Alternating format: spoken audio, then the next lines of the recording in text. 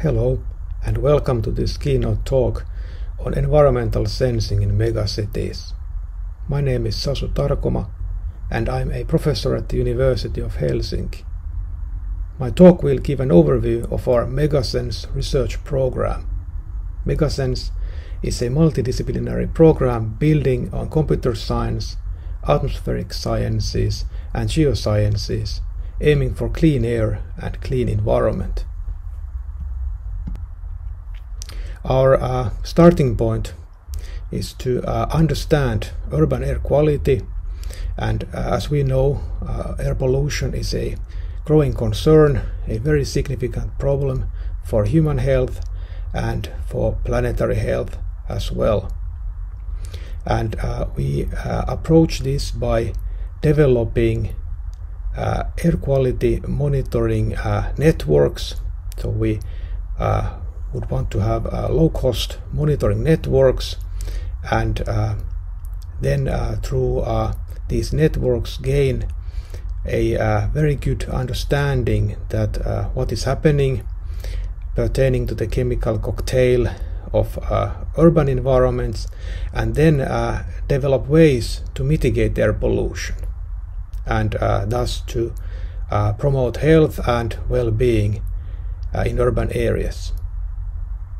And this is a very significant challenge.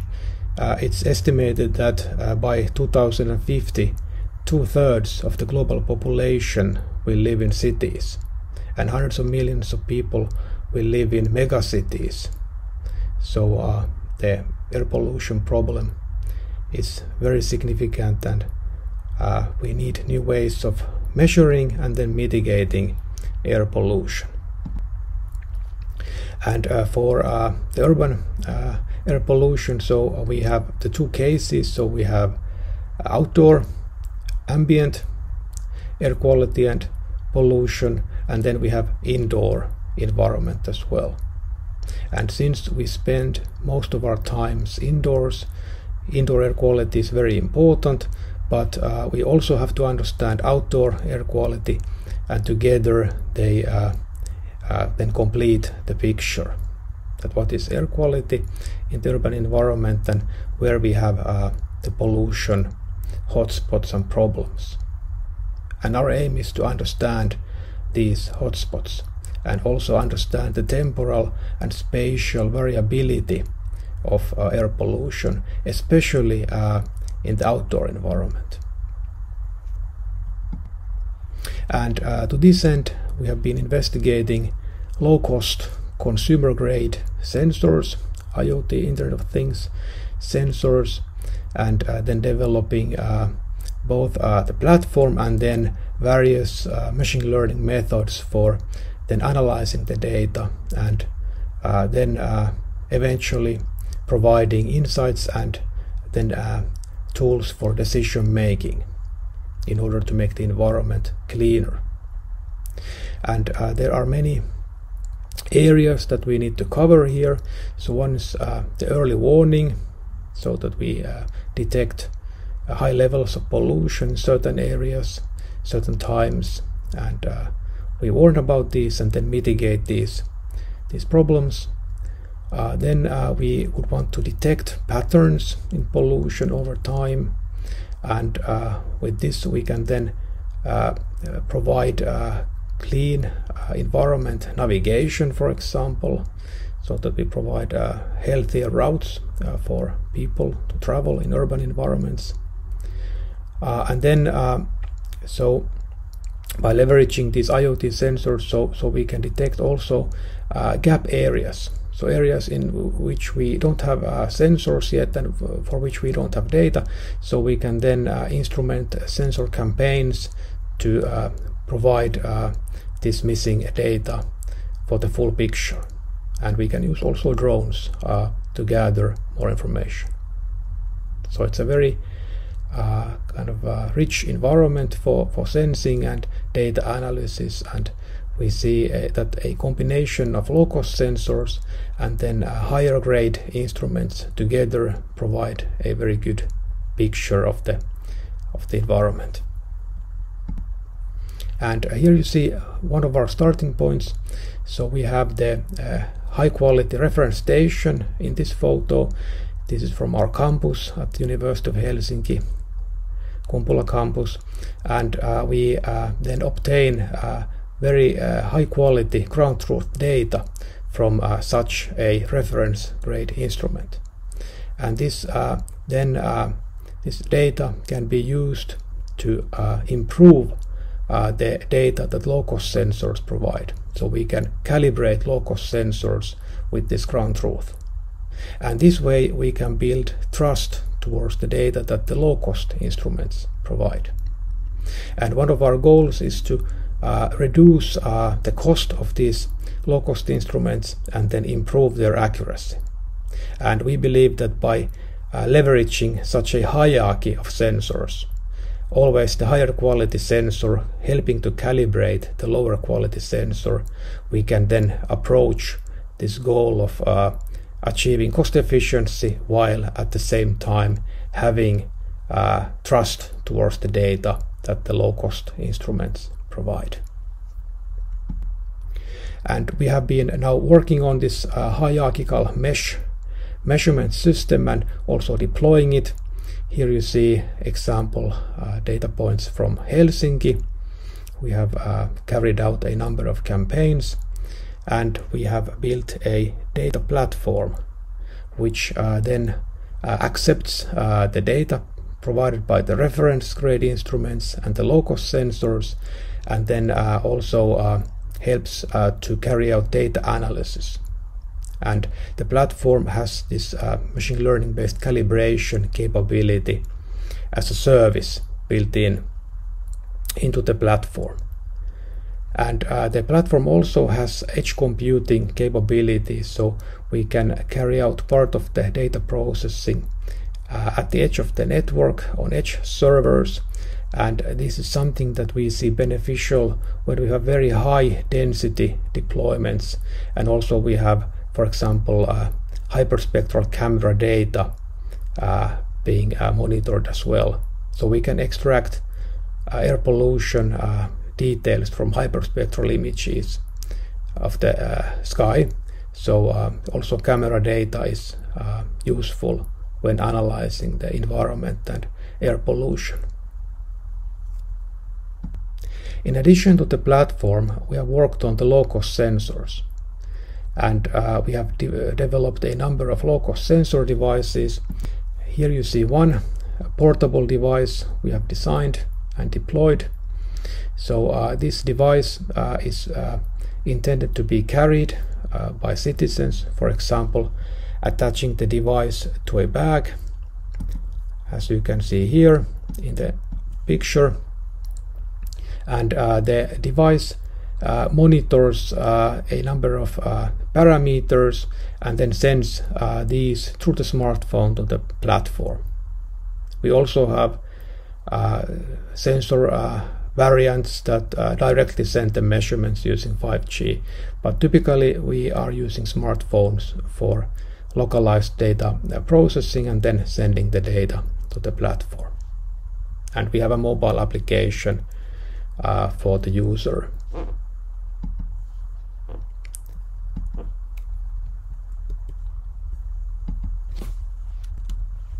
And the sensor device, it's a small form factor. We have designed it to be used outdoors, so airflow design has been taken into account. And the sensor measures typical air quality and environmental parameters. For example, temperature, humidity, air pressure. We have also, of course, particulate matter, ultraviolet light. We have CO, NO2, and then O3, ozone, as well being measured. And the device then sends this to the backend where we do calibration of the data and do any necessary corrections to the data based on the calibration model. And the sensor has been designed for campaigns, so that we have carried out a number of campaigns with citizens carrying the device. Also, to ensure that the device is working properly, we first, before the campaigns and use of the sensor, we carry out lab-based calibration experiments. So here you see a cloud chamber that has been used for the lab-based calibration and validation of the sensor device. And then when the device is being used, when we have the campaign, then we do the machine learning based calibration. And we have carried out a number of measurement campaigns in Helsinki. We are also carrying out campaigns in other cities as well. So it's a very international piloting activity we have at the moment.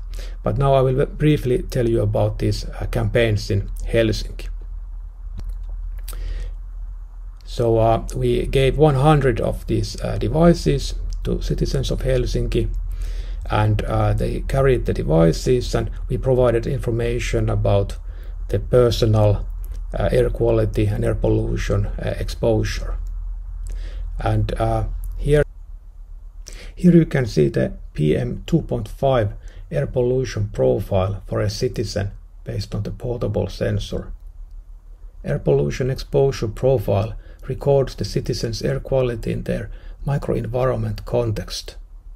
And of course, when this context changes, also the microenvironment can change as well.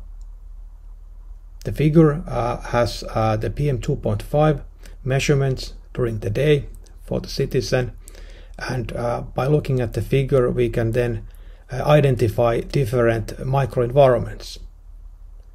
Starting from the morning side on the figure, so we can see that we have first indoor residential measurements, then we have transport and outdoor microenvironments, then we have indoor office microenvironments, and then we have transport and outdoor microenvironments again, and finally we have indoor residential measurements. And we can see that the transport and outdoor activities, they have pollution peaks. And these pollution hotspots of course are very interesting and important to study and understand, and then we would want to mitigate these and improve the overall air quality and also the exposure situation to air pollution. This data that we can gather based on portable sensors is useful, and we can correlate this with health-related risks, and we can also use this information to design routes that are healthier and cleaner. We can also use the data to analyze microclimates of city districts. Here you can see the air quality profile of Pakila district in Helsinki. You see that we have rectangles of different colors in the figure. Here, greener color means more healthier environment and less pollution. Red color is for more pollution in the figure. By looking at the figure, we see that pollution concentrates near the roads. We also have some pollution hotspots more distant to the roads. In this region, some of these are caused by wood burning due to fireplaces. The sensor campaigns make it possible to study the spatio-temporal properties of hyperlocal pollution hotspots. And based on the data and the models, we have then created a clean air routing tool, so clean air routing service for the citizens. This is an open source activity. It's available for all, and the service, it's a web application. It provides navigation advice, these routes that take air quality, the pollution into account, but also other environmental properties like audio levels, for example. So noise levels are taken also into account. And this is a very interesting development that we can provide then these clean air routes and also quietest routes for citizens. And then we have been looking at the environment also from the networking point of view, and how to do the sensor management supported by the network. And this figure illustrates the environment. So we have these environmental sensors. Some are carried by the citizens, some are in vehicles, some are carried by drones, and some are fixed stationary. And we have a number of networking and wireless techniques for connecting these sensors. And usually we have a backend that then does the processing. And this is also the case for our system, that we have the MegaSense backend cloud service. But we have also explored that how to distribute this, and we have used edge computing to run part of the sensor management, data gathering, and also machine learning as well. And for low-cost sensors, so edge computing is helpful when we have really very high density deployments of sensors, and also when we have sensors that produce a lot of data. For example, in some cases we use hyperspectral sensors, and we extract pollution details from these hyperspectral images, and in these cases edge computing alleviates the network demands of this use case, and also helps in the kind of data processing aspect as well. So edge does have a role, but it needs to be analyzed that when this decentralization and distribution makes sense. And we have also studied the scalability of these different environmental sensing use cases. And for the low-cost air quality sensing case, we have studied Helsinki area, that how many sensors would we need given certain densities, and if we have 400 sensors per square kilometer, we would need to have 9 virtual machines to support the data gathering and processing. When we have a very high density deployment, 10,000 sensors per square kilometer, we would need to have over 200 VMs. So with very high density, we would need to have more optimizations. We would need to rely on edge computing as well for aggregating the data and helping with the scalability.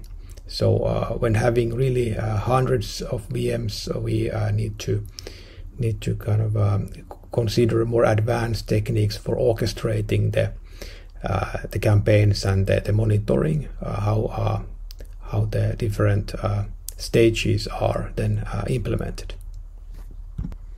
And we have a lot of data available, so we have been carrying out different experiments, and we have also released datasets openly. So we have an NB IoT data from outdoor sensors. We have also outdoor data from the campaigns where citizens have carried the low-cost sensor. Here we have, of course, anonymized the data, so it's privacy protected. And then we have indoor data from a shopping mall, and this was, as well as the other data sets, these were used for a hackathon that we organized. So please consider these datasets, so they are openly available, and we are very happy to provide more details. Thank you for listening.